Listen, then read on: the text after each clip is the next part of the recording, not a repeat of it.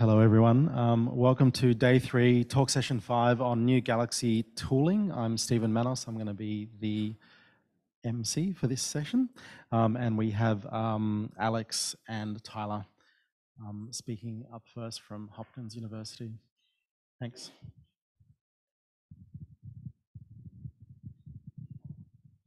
All right, I'm Tyler. I'll be talking about Alex we're talking with Alex about our work on a single cell spatial omics pipeline and some of the advancements we've been using from the IWC workflows and how to implement it.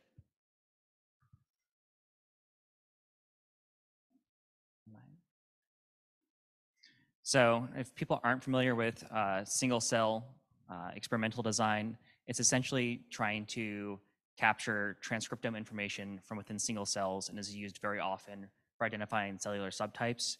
It's often a pretty common experiment at this point. It gets fairly high use on Galaxy. Very often you'll see it used in drug design experiments where you're trying to determine a drug effect across a variety of cell types, or if you're trying to determine changes in a tumor microenvironment, for example.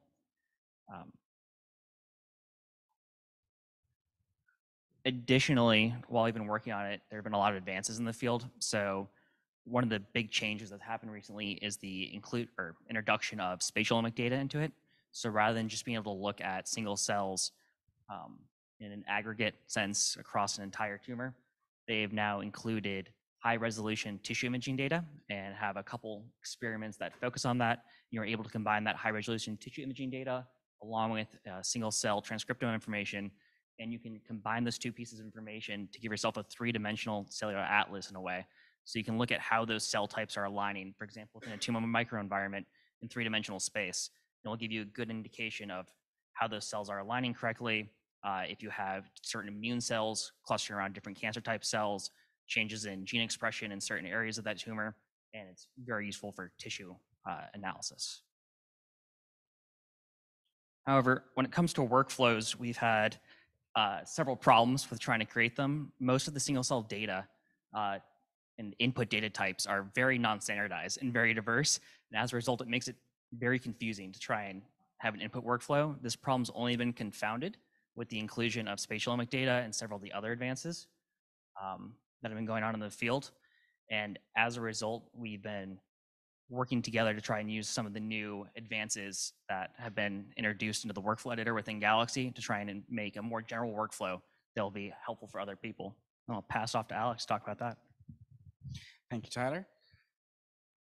So the IWC exists to have standardized workflows that are available for everybody to focus on each of their types of analysis, which is great. We have dozens available, variant calling, the VGP has all of ours up there, epigenetics.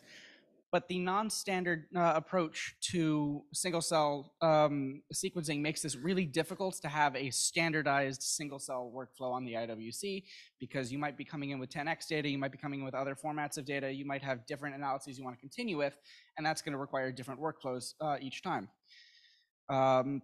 Currently, we have a bunch of single cell workflows available from Galaxy Training, and we have a few that are being a few workflows that are being put into the IWC at the moment. But again, these are not going to be catch-all cases where anyone can just bring their data and start running it. So to that end, the enhancements that have been that Marius highlighted earlier that have been made to the workflow to workflows in Galaxy can be used to create much larger and more complex workflows. So direct input parameters, conditional parameter inputs, parameter mapping, and parameter generation based on inputs allow for what we're starting to call meta workflows, where you can have domain entire workflows where you choose a path. So currently we are working with SquidPy, as Tyler mentioned, and SquidPy is a tool made by the Cybers team, which does spatial omics analysis after a 10x basic single cell RNA analysis. However, a user might come in and have a different analysis direction they want to go to. They don't have their 10x data. So this is an example with SquidPy, where you come in and we ask you immediately, do you have spatial omics data available? And if the answer is no, we can hand you off immediately to one of the existing training workflows. Or if you do, we can ask you, please input the specific SquidPy data type that we have implemented, which is Visium data, and give you an entire different workflow. So this can evolve further into full domain areas, not just single cell, where what type of data, we ask you at the beginning, what type of data do you have? What direction do you want to go? Do you want to continue a workflow? Or do you want to terminate early, such that a user can basically design their own workflow as they go? As I mentioned, this allows for domain workflows. This also allows for project workflows. So with the VGP stuff we've been working on, it means that depending on what type of data you bring in, you can run a different version of the VGP analysis that has already been discussed earlier, and come out with proper results. We wanted to say thank you to everybody who's been working on this, the IWC team especially. Marius, thank you for all of your help on all of this, and would like to ask for any questions.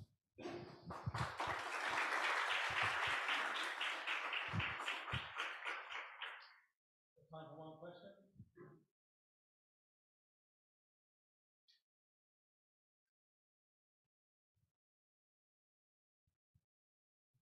Bjorn?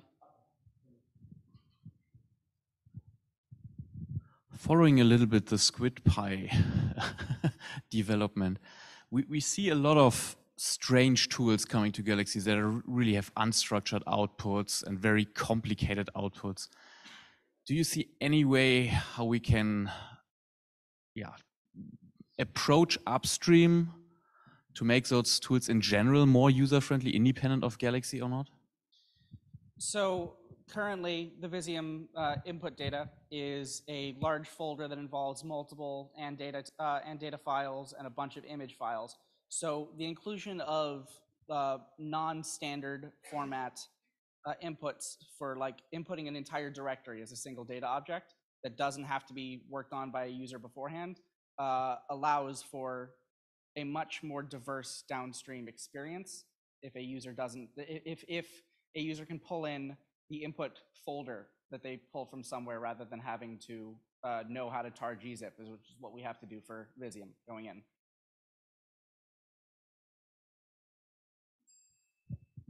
Thank you very much.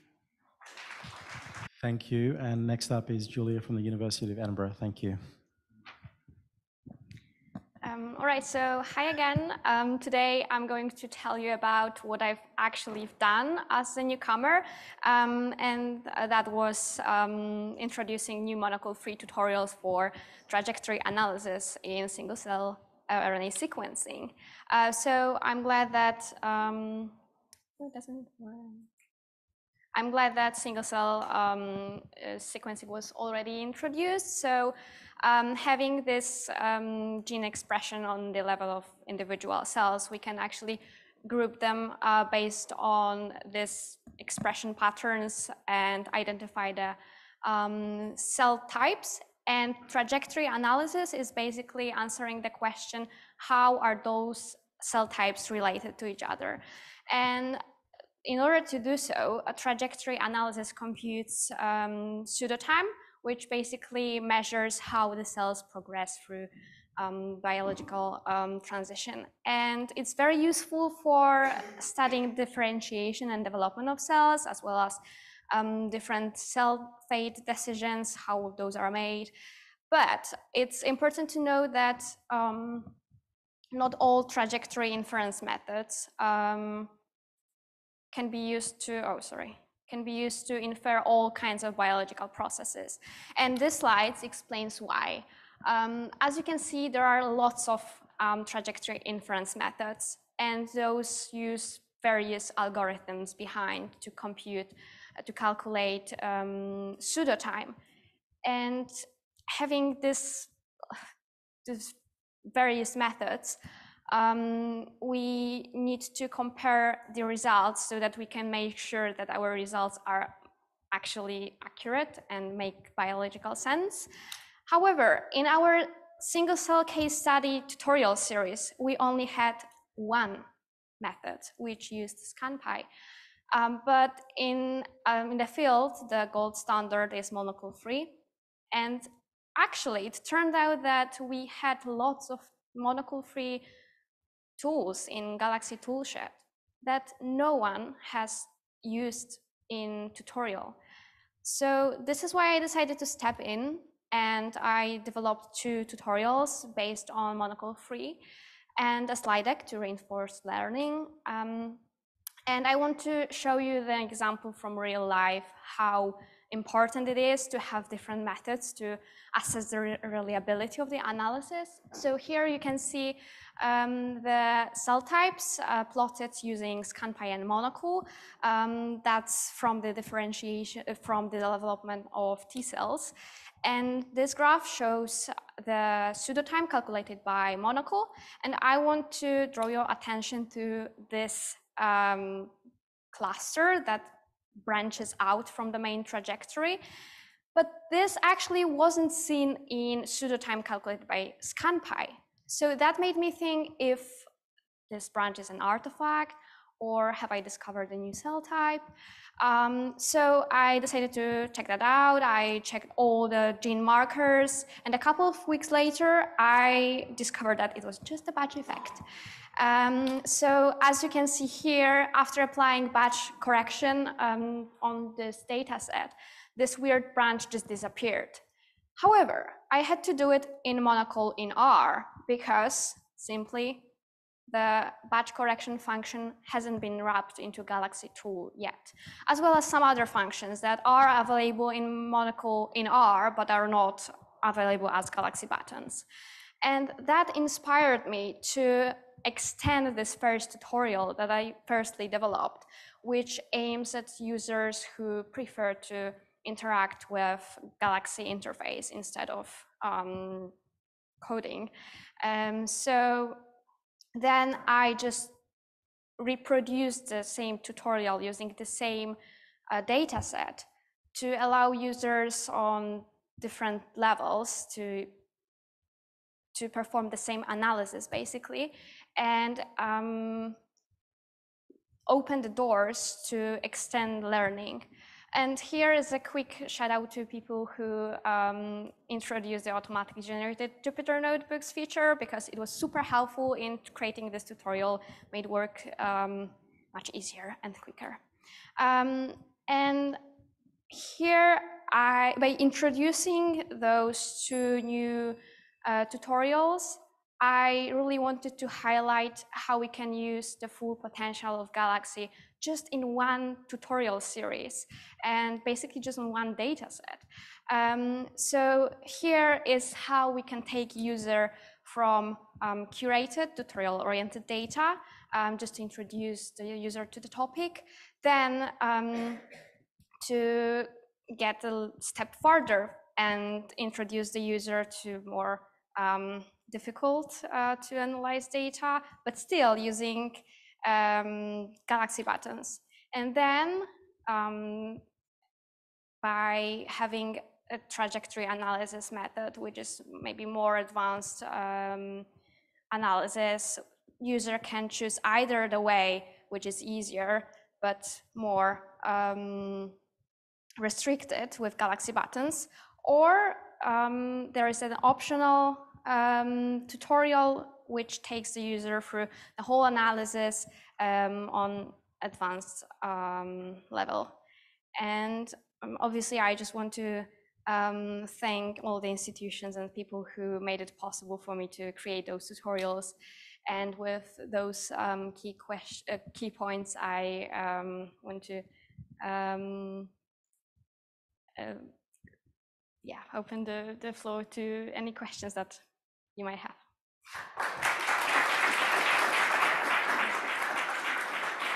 So let's move into a little bit different field of science. So let's move to mass spectrometry. A mass spectrometer can qualitatively or quantitatively determine the presence of basically any molecule in a sample. And so we use this to measure the composition of samples or to determine presence and absence of specific chemicals. And how we do this with a very specific type of instrumentation for which the software is suitable. What we do is we compare spectra from fragmentation events, which we induce in the mass spectrometer.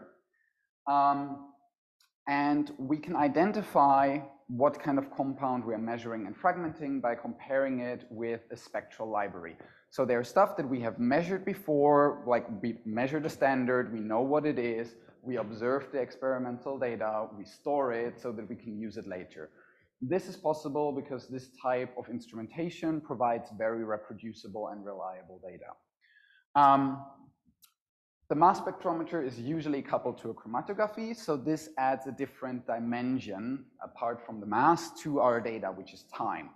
And from time, we can compute a certain index, and this is called the retention index. So in the end, we have basically two dimensions which we can use to identify our data, which is the mass to charge ratio and the peaks that we have in the signal and the time domain. So we start with the raw data, we do some pre-processing magic, and we pull out spectra, which we believe come from a single molecule. We compare them to our library, and by comparing it to something that we already know, we find out the structure of the specific compound. How do we do this comparison? Well, we use this matchms package to compute mass spectral similarity. There are many softwares out there that do this. They do it in a little bit different way. But in the end, what it always comes down to is you need some form of quantization of your data, because comparing vectors in a continuous space is not really possible. So we kind of need to bin our spectra to a fixed length vector, which we are then comparing. We can use different methods for this, and then we can compute a score between those, which can be basically the cosine angle between this vector, right? We could also use Manhattan distance or whatever similarity metric we wish to use. Based on the score, we can then say, okay, these spectra are actually matching or not. So this matchms package takes two sets of mass spectra, compares a scoring matrix between those, and then from that you can continue your analysis. So what we did is we implemented a bunch of Galaxy tools based on this package. And this is just to highlight like the functionality that we use. So mass spectral libraries, or the unidentified mass spectra, are represented in the format that you can see on the top left. So it's usually a text-based format, which is not really standardized. So this library tries to push standards, etc. But basically, it comes down that you have a metadata section and a peak section. And so you can filter libraries based on the metadata that is in it. You can convert it to different formats. You can export all the metadata to use it in different tools. So yeah, this is kind of the tooling that you can do around the spectral similarity computation. You can compute the spectral similarity, but you can also compute similarity based on metadata. So for example, you can encode the chemical structure using SMILE strings and store it in the metadata. And then you can, for example, compute the Tanimoto score between the SMILE strings to get an actual structural similarity if you're comparing two mass spectra for which you have the structural annotation. What you can then do is you can also do molecular networking on it. So you can just take your scores matrix and basically put it into a network where the connection between the nodes is determined by the score, so the spectral similarity of these nodes. And this you can then actually download and take out into software that is dedicated for this, such as Cytoscape, or you can also use it in MacCallum, as far as I know. We also implemented a wrapper for machine learning based scoring. This is kind of like a topic for itself. And yeah, you can format the output results, etc. How the scores are implemented is this is done in a very flexible way. So this supports sparse computations and NumPy arrays. And this is just to make this scalable, because you can have very large reference libraries. And in this way, you can compute your score between basically arbitrary amounts of data. So with this, I would like to come to an end. I would like to acknowledge the Czech Ministry of Education, Youth and Sports, which is making this work possible, and Elixir for funding us to come to this conference. Thank you very much. And now we have time for questions. Thank you, Helge. We have time for one question, maybe two. All right. Any questions?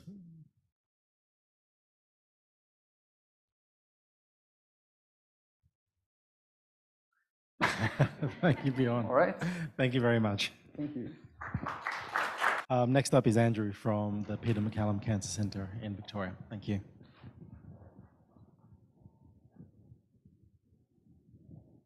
Thank you, Vami. We've got a lot of slides, so let's go quick.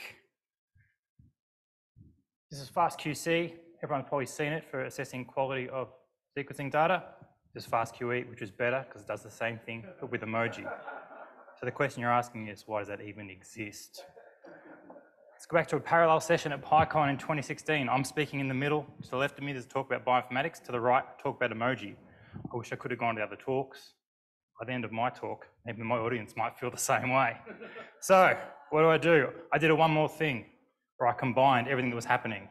My love of side projects, bioinformatics and emoji. We look at FASTQ data, which we encode scores in ASCII characters. Why use ASCII characters? Let's use emoji instead.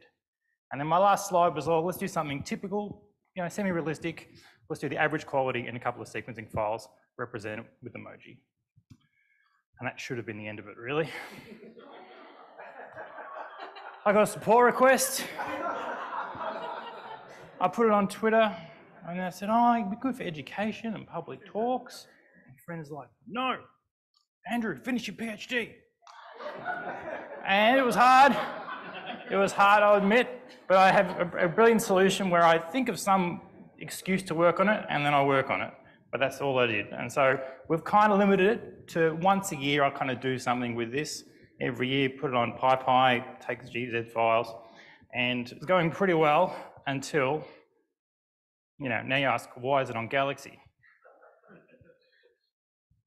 So once a year, but then the pandemic happened and we had GCC2020, which was half BOSC and half GCC. And so I spoke about it, said, please contribute to FASTQE so I don't have to try and build up the community so it's not just me. But actually I was speaking in a parallel session with a Galaxy talk. So I did a one more thing, which was, oh, would this work on Galaxy? And that could have been the end of it there as well. But then we had CoFest. And then Helena wrote a wrapper for Galaxy. Maria started doing some training materials. And so suddenly the once a year development approach has then become a Galaxy story. So it got put in, the wrapper was put in, then got added to the GTN. Then the last couple of smorgasbords, FASTQ's been in there. One quote I love, the silent hero was FASTQE. But it can get better. So FASTQE doesn't have a HTML interface. So the wrapper is very elegant. It does a lot of heavy lifting with SED, and it wraps the output into HTML with that line down the bottom there. And that's the report you get in Galaxy at the moment. So can I improve it? Well, there's one more version than's linked to the wrapper. There's some custom options that aren't in there. And the tutorial makes it clear that you use FASTQE for short reads, but it's not going to work for long reads. And that was a bit of a challenge for me. So, Galaxy informed design. There's a HTML output. HTML is rich, it's interactive, and it needs to work with long reads. So this is the new interactive report. I wonder if this video will work. Yes, it is. So the new version is a lovely interactive report. There's a mouse over. You can see the maximum, the minimum, and the mean at the same time. You can go through and you can see at the end, the quality gets to those emojis, and you get some sequencing information as well in the new version. So it makes the wrapper simpler. You have to enable HTML because there's a lot of JavaScript going on there, but the code's a lot cleaner. As I said, you got those tips there, and then the window option now makes it work with long reads, so we can summarize in the bottom here and really collapse long reads and compare short and long, which might be good from an educational point of view. Now that there's a HTML report, it's not just Galaxy. So look out for multi-QC in the future, where FASTQE is going to be in there as well. So my summary is that improving FASTQE for Galaxy has actually just made it better. It simplified the development, and now it'll be easier to add new features and to extend the training network materials to maybe put it in a few more places. So I'd just like to thank everyone that contributed during CoFest and put the wrapper on there. Alicia for indulging me when I said I wanted to come up here and talk about it. And I've gone pretty fast, so I've probably got time for one more thing. So back in CoFest, we kind of went back to another idea, which was originally I said, could we convert a file into FASTQE rather than summarizing the quality? And so out of CoFest came Biomojify. So instead of just summarizing, we can now convert files completely to an emoji format. So if you ever looked at FASTQE format, that's arguably easier to read than what's going on. And why stop with DNA? So you could do it with proteins, or even variants, which I can, maybe pass off actually related to my work in cancer. So Biomojify exists, and now I'm thinking, could we get that on Galaxy as well? So all the things I'm talking about today, I'm thinking about for Biomojify, and maybe I might see you next year and we'll talk about that. Thank you.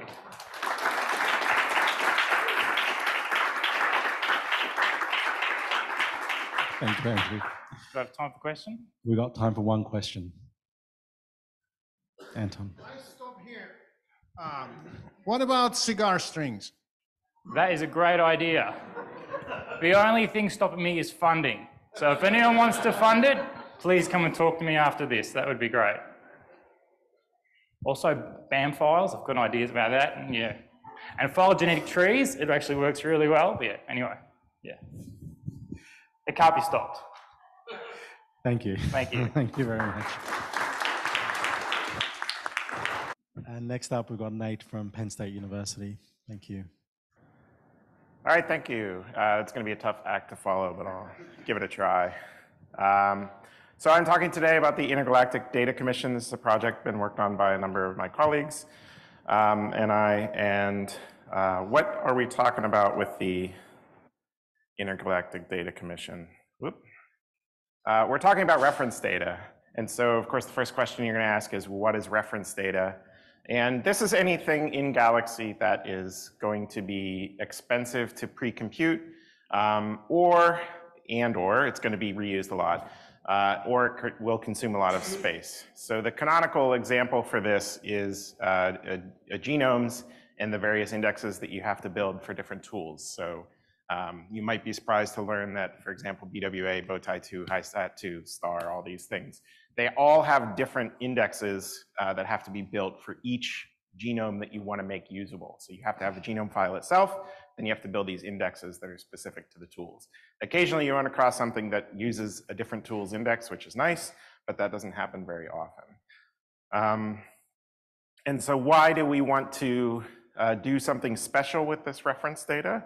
Well, just to take as an example, GRCH38 build of human genome. If you look, we have in our copy of Galaxy, we've got 3 different versions of this. I don't really know what they are, but canonical, female, full, and each of these genomes, the FASTA files are 3 gigs, which is not really that much. And then you can see we've got different indexes, and this isn't even all of them. It's Bowtie2, the old Bowtie, whatever. Each of those indexes are in fact larger than the genomes themselves. In fact, all the way up to BWA math index, which is 17 gigs. And the STAR index is also generally very large, much larger than the genome.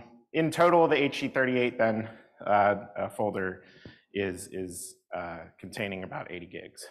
And so you can imagine with your 250 gig quota in Galaxy, you don't want people to be making lots and lots of copies of that. I mean, not just for their own space, but of course, you as a Galaxy administrator don't want all that many copies of the data. So we've been able to deal with reference data in Galaxy pretty much from the very beginning. It's stuff that you just have on disk that you make available through the Galaxy UI in the tool form. So you can see you select this option in HiStat2 in this case to use a built-in genome. You can pick which one it was or which one you want. And if your thing isn't in there, you do this nebulous sort of contact the Galaxy team thing, whatever that means. So originally you had to hand build this. Then in 2014, Dan added Galaxy Data Managers.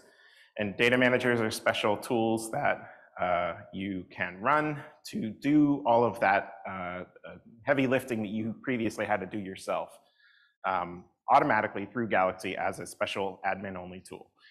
So this is great for fetching those reference genomes, for building all those different indexes, and it's also great for non-genomic tools as well. It doesn't have to be genomic data, although that's what we talk about a lot. And data managers install the data into your Galaxy server, wherever you run them. So if you're looking sort of across the class of different Galaxy servers, and so we've got the use galaxy.star servers up here and maybe yours at the end. How do data get updated in these different servers? Well, each server probably has a different method, some of them more manual or less controlled than others.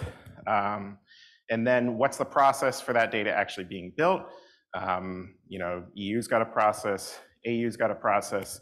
On org, it's kind of broken at the moment. But unfortunately, then every server is different. At some point, I took all of my data that we had on usegalaxy.org and we dumped it into a CVMFS repository. And so a lot of people use that, but it's also, at this point, very out of date.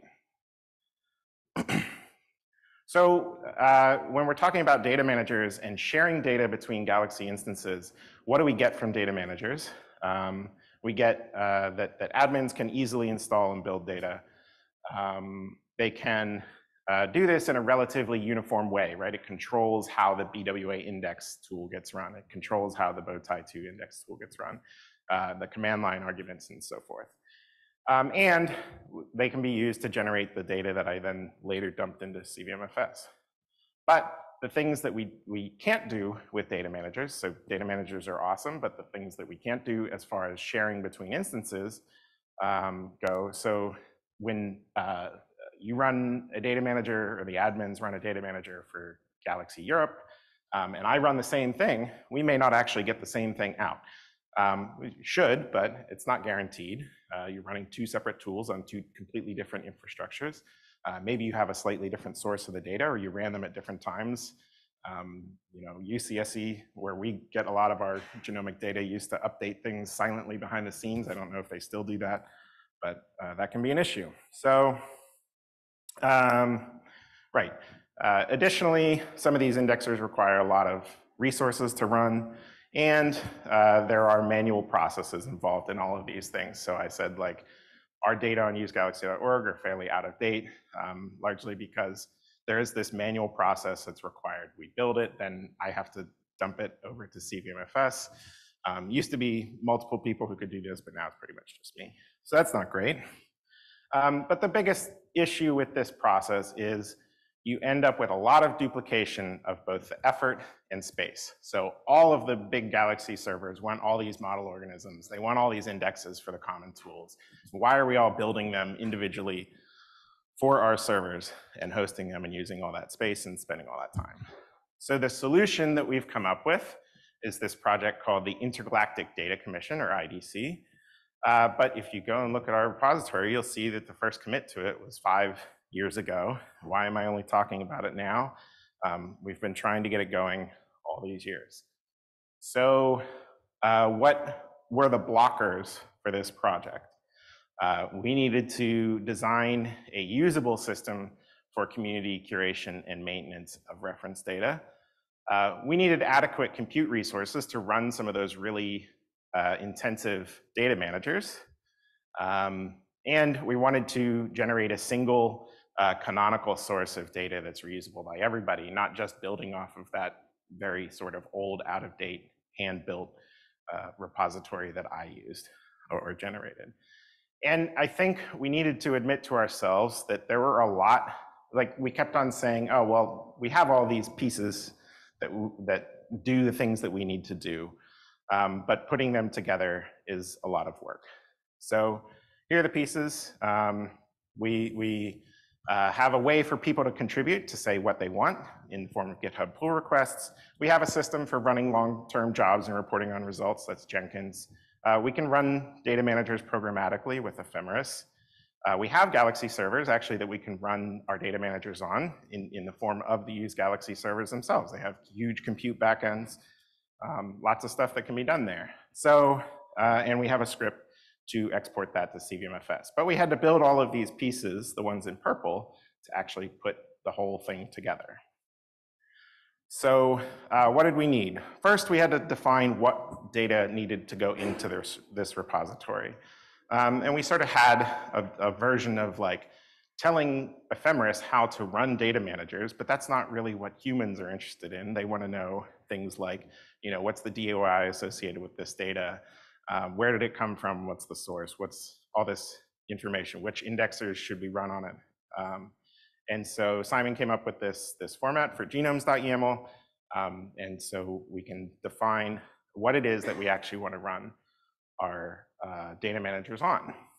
Next step is we have to figure out what we have and what needs to be done. So this seems like maybe a simple problem, but it's actually a little bit more complicated than you might think. And so John Chilton, my colleague, wrote this split data managers utility based on work started by Simon that takes the set of everything in that genomes.yaml file, subtracts out the set of things that have histories on usegalaxy.org that we've built them for, and figures out, okay, here are the things that are not built that are in the genomes.yaml, and spit out a bunch of tasks for us to churn over and produce data. The next sort of piece of the puzzle then was that we needed to figure out how to actually automate this process of putting all these pieces together. And it turns out we had a fairly useful model for that already, because the way that we install our tools on usegalaxy.org, I don't click through the admin UI and install tools that way. We have a GitHub-based pull request building system. People submit what tools they want installed. It runs through in the background on Jenkins and installs them, pushes it out to CVMFS, which is exactly what we want to do with the data. We just need to do something slightly different in that we need to run it directly on usegalaxy.org for the compute resources. I won't talk a whole lot about this. We wanted a breakable server rather than using directly against usegalaxy.org, but we want something that we can sort of mess with and not break usegalaxy.org. So we have an ephemeral server that we can stand up, but it uses usegalaxy.org's resources and database so that the stuff is persisted forever. And Mike showed this picture yesterday. There will be a quiz on it at the end. Study it. No pictures. I don't. I put this. I love this thing, so I sneak it into every talk that I can. But it's mainly just to show what's possible. And it's the infrastructure behind usegalaxy.org. It's not really meant to be readable. But what we needed to do was connect the database, which lives in Texas, and the data storage, which lives in Texas and is NFS mounted. We needed to connect that across the internet to where the builder runs on an OpenStack cloud in Indiana. And if anyone is a sysadmin, you don't send NFS over the internet. But we came up with a solution. If you haven't heard me evangelize Tailscale, it's a magical VPN solution. Come talk to me afterwards, and I will tell you how to solve all your life's problems. But it made it trivial to connect these pieces. We added MinIO on top of the storage as an S3 backend. And then we needed the ability to actually run the data managers, but not have the data be installed into the server where it was running. For this, John wrote tool data bundles. So you can run a data manager, but it doesn't install the data, and then you can copy it back out of Galaxy. You can export it, and then you import it back into Galaxy, a different Galaxy, which is how we then move this stuff over to CVMFS to publish it out to the world. We write it using overlayFS. I don't have to get into details on that. So we put all of these pieces together. You can request data today. We'll work out some of the issues afterwards, but yeah, you go to the repository, you make a pull request, and eventually it will end up in a repository that you can mount up on your Galaxy server. You don't even need root on your cluster, and you can use it. It's distributed around the world through all of these different sites, and you can set up your own Stratum 1 mirror if you want. That slide is out of order. And so what's left? We need some curators for the data. I'm a system administrator. I don't know what to do with the data. I don't know what should get into the repository. We need scientists to help. And finally, so what's with this funny name, the IDC? Well, the IDC is for reference data, what the IUC is for tools, and what the IWC is for workflows. And the IDC is a project that Simon was fairly passionate about, especially after we solved some of his other problems. He wrote the proposal that determined the structure. He wrote this tutorial for the GTN about reference data. And so Tamara tells me he was pretty excited to be part of something as nerdy as the Intergalactic Data Commission, but we figured in remembrance of Simon, we wanted to do something to remember him by this project that he cared about. So we're calling it the Simon's Data Club. We're cheating on the acronym, that's fine. So thank you, everyone. Go forth and make data.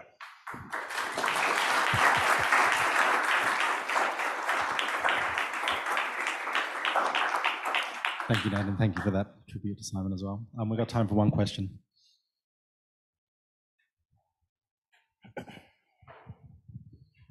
Thank you very much. This looks amazing. Does this currently only support like specific data types, so only for genomic data, or can this be scaled to any type of reference data? So it should work with a little bit of extra work on anything that we currently have a data manager for. If it doesn't have a data manager, then someone needs to write one. But it should work on anything that essentially already exists as data table data in Galaxy. Thanks. Yeah. And next up, we have Nuwan from the University of Melbourne. Hi, so I'm here to talk about some recent changes that were made to Galaxy that make it a little bit easier to fetch protected remote data sources into Galaxy. For example, say you have a protected web server, an HTTP web server or a FTP server. How do you get that data into Galaxy? And if your users are already logged in, can you do that without requiring any more passwords or logging in a logging process? So, so to answer that question, first let's look at how Galaxy currently handles data sources. So broadly, it can be divided into two groups. So URL handlers, like general protocol handlers that can, like HTTP or FTP, or and more recently the GA4GH DRS API, for which John Chilton added support for recently.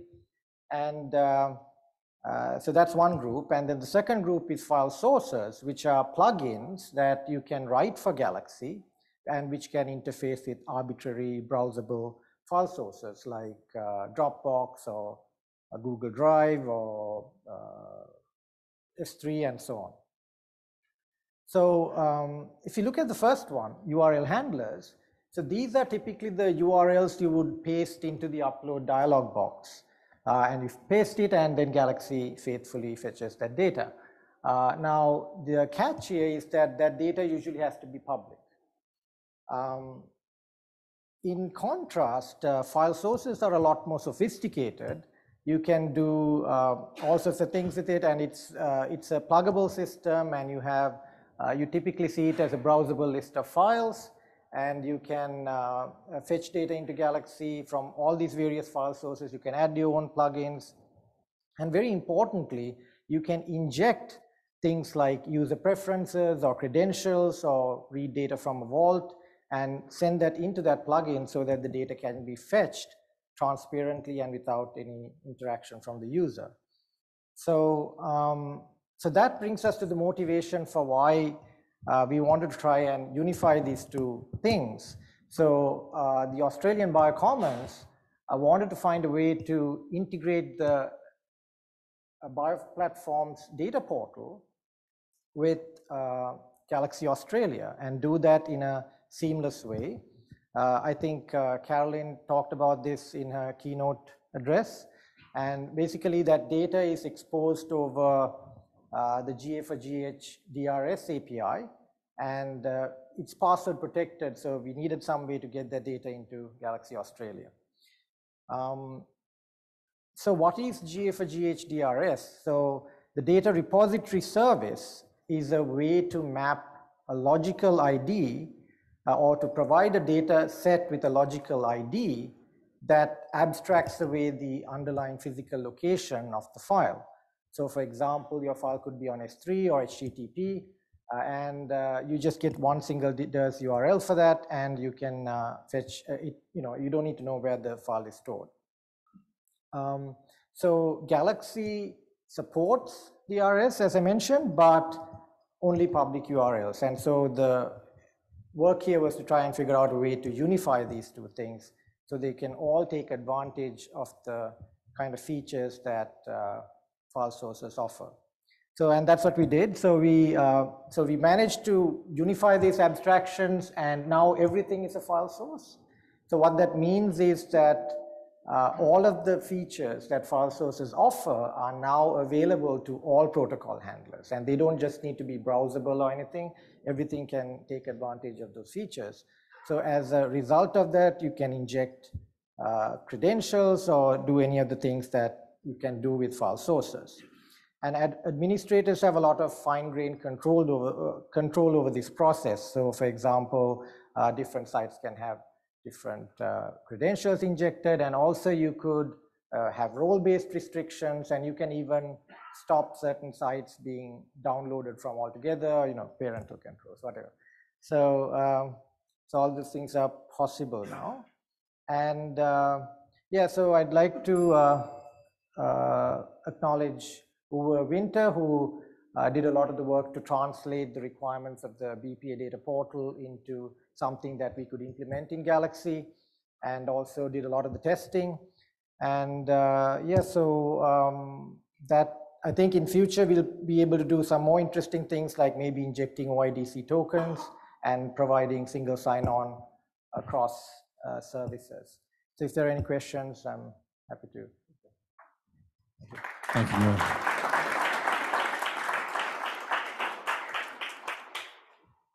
We have time for a couple of questions.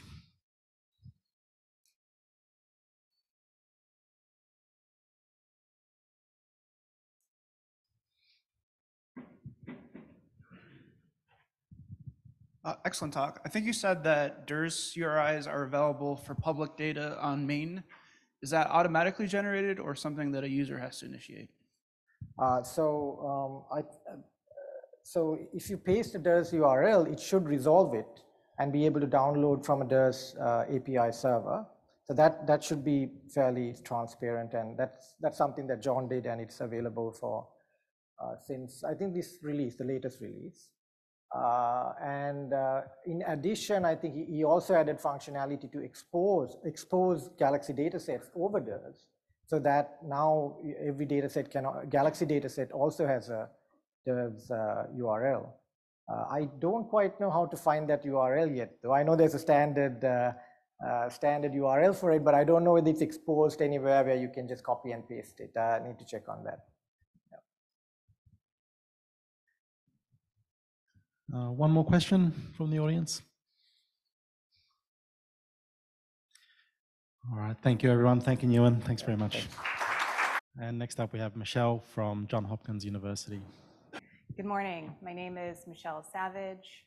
I'm a software engineer in Michael Schatz's lab in Johns Hopkins University, and I work in both the Galaxy team and the Anvil team.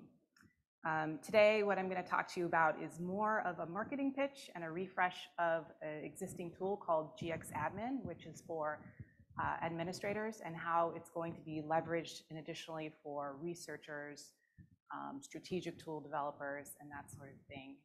And this was a challenge that arose.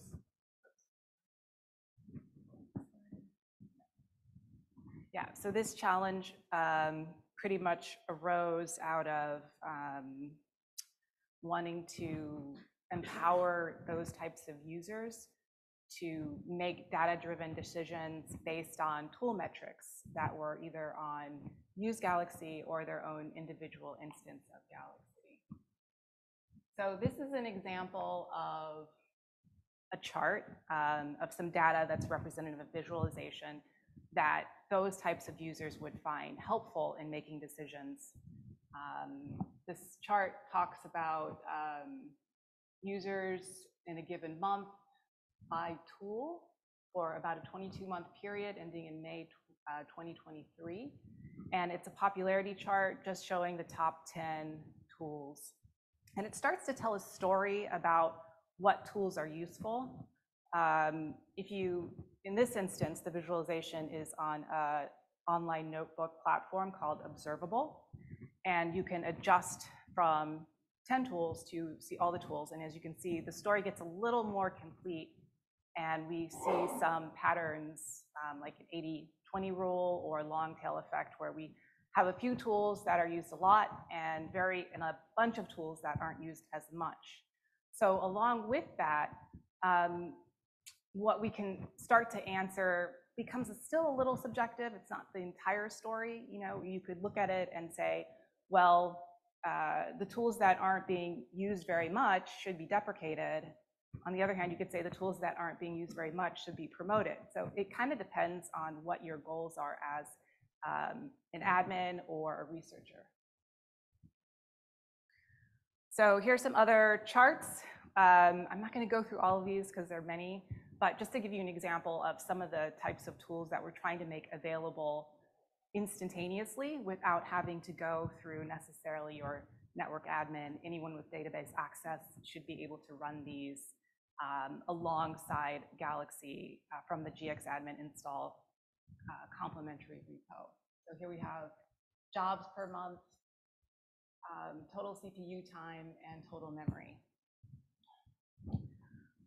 So yes, so who are these people that need these types of tools? Who's consuming this data, really? And it's, as we know, there are different types of users on Galaxy: scientists, trainers, tool makers, developers like me, and then admins and researchers, which we're going to talk about more. And we all have a variety of different hats that we play. So you might actually see something that, even as not necessarily an admin or a researcher, that might be of need, useful for your role. But on the exclusive admin side, we have everything that covers community management to resource management. On the researcher side, we have everything from a PI that might need this information to a professor or an academic. And the various roles that they might try to accomplish. Again, there's a lot of overlap for everyone here, I think, in the room. Anything from IT support, resource management, resource acquisition, stakeholder support, proving that different tools are working, and even strategic tool makers. Somebody who makes tools and maybe wants to make something that hasn't been developed yet, or make something that's popular better. And this is just an example of some of the software tools that those types of users use now and are cobbling together to get these kinds of more complex reports. So complementary repo. So in this example, we found two complementary repositories. These are repositories that aren't in the Galaxy codebase, but can run alongside Galaxy. One is GXAdmin, which has existed for a while, and the other is UseMetrics.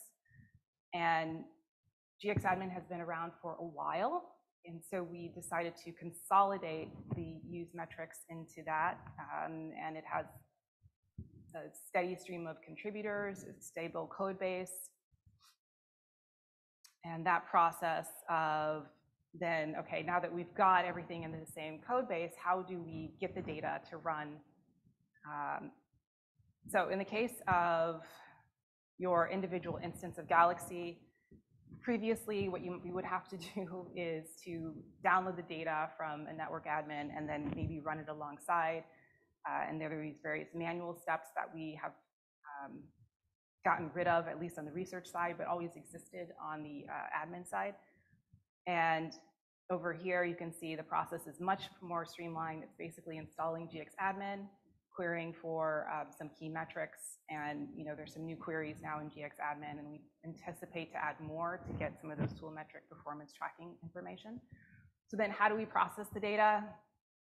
Again, we are in the process of removing some manual steps on the for users, but also for the Use Galaxy side, so we don't have to go through a network admin, and we can alleviate some of their requests. They get a lot of requests, and Yep, and so now it becomes a very simple process of installing gxadmin via curl command and querying. Here in the second box, you can see just gxadmin, the name of the query, and you can also pass parameters. So if you want to look at a certain time period, or even if you have an instance where you have a server that needs a certain calculation to calculate for memory, which happens because of different load balances. And if you know that calculation, you can should be soon, this one is actually not there yet, but you should be soon be able to add a JSON object that will make that calculation for you. So all the data is normalized.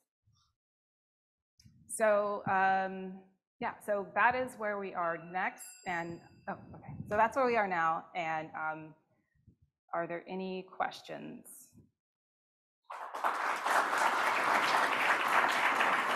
And next up is Dan from the Lerner Research Institute. Thank you. Great. So once again, I'm Dan.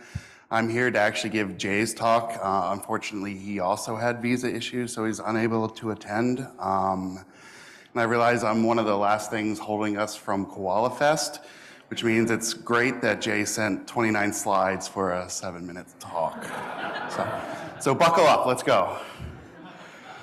So I'm going to be talking about a plugin for Jupyter Lab that allows us to actually use Galaxy through a GUI inside of Jupyter Lab notebooks. Hopefully we're all aware of what Galaxy actually is. So it's an open source platform. It allows you to do all these awesome things. I'm sure many of us are also familiar with what Jupyter is. And so if you're not, just very briefly, it's also a really great open source software that allows users to interactively write code and do analyses.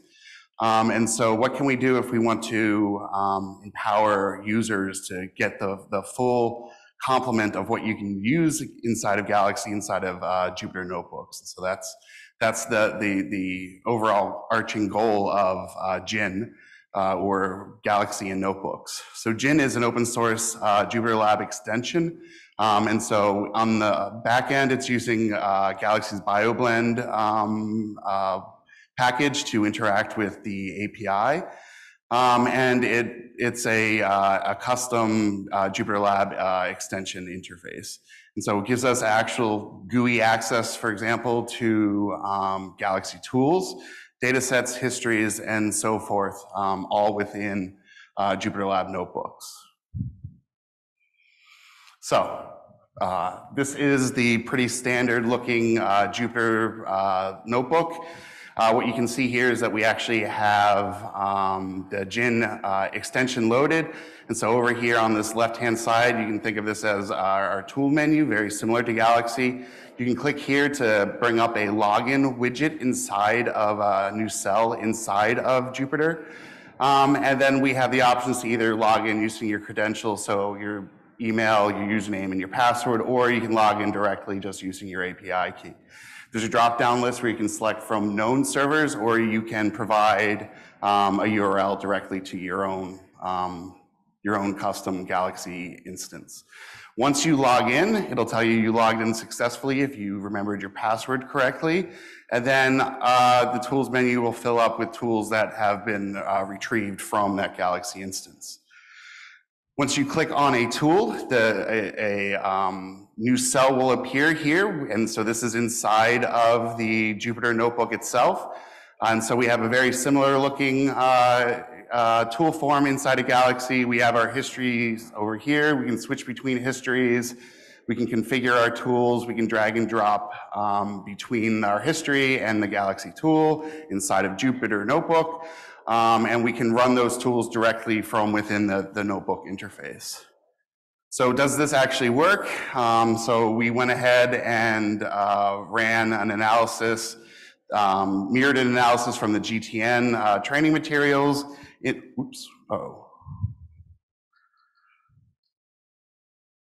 Yes, so we ran an analysis directly from the GTN training materials inside of the Jupyter Lab notebook, just to make sure that we can reproduce things inside of the notebook, just like we can if we're using Galaxy directly. And of course you can, and when you run tools, you get a lot of really nice, interesting feedback. as well as color changing, just like standard Galaxy instance. You can view your results. In this case, we have a Fisher's plot inside a Galaxy. What are some unique features? You can actually log into multiple Galaxy instances within the same Jupyter notebook. And so in this case, we have logged into Galaxy Main, a local Galaxy server, as well as Galaxy Europe. All the tools will appear over there under their individual section. And so you can see here that we're using a local version of this individual tool. We actually look at expanding those data sets. We can actually send those data sets, for example, to Gene Pattern or another plugin inside of here, or we can send it to a different Galaxy server directly. Of course, because you can open up these notebooks that have been shared from other people before, maybe you want to run your analysis at a different site, and so you can select from different Galaxy servers that you may be logged into, and they'll refresh the form. Obviously, any data sets that were not transferred or do not exist there will not automatically be transferred at this point, but the other parameter settings will be correct. If you've shared a notebook with someone, it'll save the state, but there's a nice button here to update it to the current logged in user. I'll keep going. And so another really nice thing is, because we're using Jupyter notebooks, we can actually select an option here and use a variable that's been defined in a different cell inside of Python and directly plug it directly into the Galaxy interface. With uploading, you can upload files from your own computer. You can send them from the Jupyter server itself. But when you go and upload from your computer, it will attempt to use a chunked upload based upon the TUS interface. If that fails, for example, due to cores, it'll send the file first to the Jupyter server and then directly to the Galaxy server. Running out of time, so we'll just pretend there's no limitations. And so some of the implementation details, we need a Galaxy server. We're using Python, Node.js. It's built on top of a package called NB Tools. It's a standalone extension that you can install from PyPy, for example, so you can pip install directly into your Galaxy or your Jupyter notebook. And it's available here on GitHub, on Docker, and so forth. So thank you.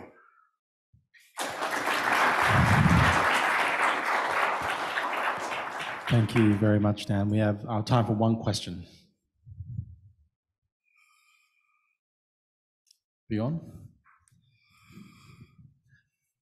Dan, do you envision that to have this extension, I don't know, on Google Colab, or do you actually want to have that on our Galaxy servers as a Jupyter, inside our Jupyter notebooks in the main Galaxy servers? Yeah, so a really nice thing is we're actually already working on adding it as an interactive tool inside of Galaxy, so we can launch it directly within Galaxy.